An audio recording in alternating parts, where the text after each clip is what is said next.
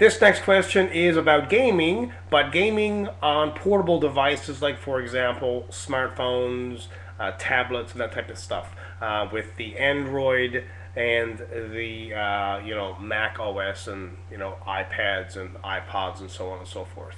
You know what? I've played games on both of them. It's very dinky. It's okay, I guess, for a portable device, but still, a gaming console or a computer system would be my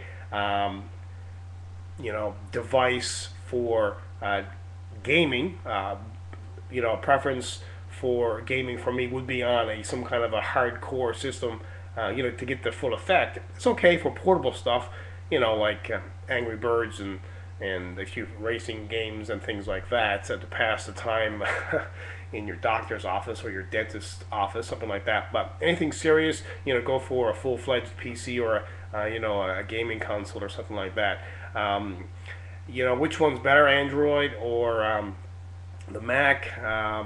Who knows? I've played both myself, and kind of similar. I think Mac OS though does have a little bit more support for gaming. That could change. Android is an open source, so that could definitely change pretty soon. But and especially with all this new onslaught of tablets and so on and so forth coming out this year. But my preference would be to go with a full-fledged hardcore gaming computer system or even a console for gaming. And by the way, if you want to check out my gaming computer system, you can go to www.rodsrig.com.